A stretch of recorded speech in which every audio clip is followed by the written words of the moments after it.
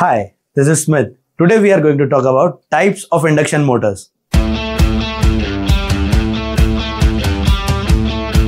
There are two categories of induction motors. First is squirrel cage induction motors and second is slip ring induction motors. Squirrel cage induction motors. Imagine a cage of bars. This is how the rotor of the motor looks like. It is simple, tough and does not need much maintenance. It is commonly used in most common applications such as pumps and compressors. So now let's talk about slip ring induction motors. These motors are a bit complex. It has winding on the rotor. The speed of the motor can be changed by adding resistance.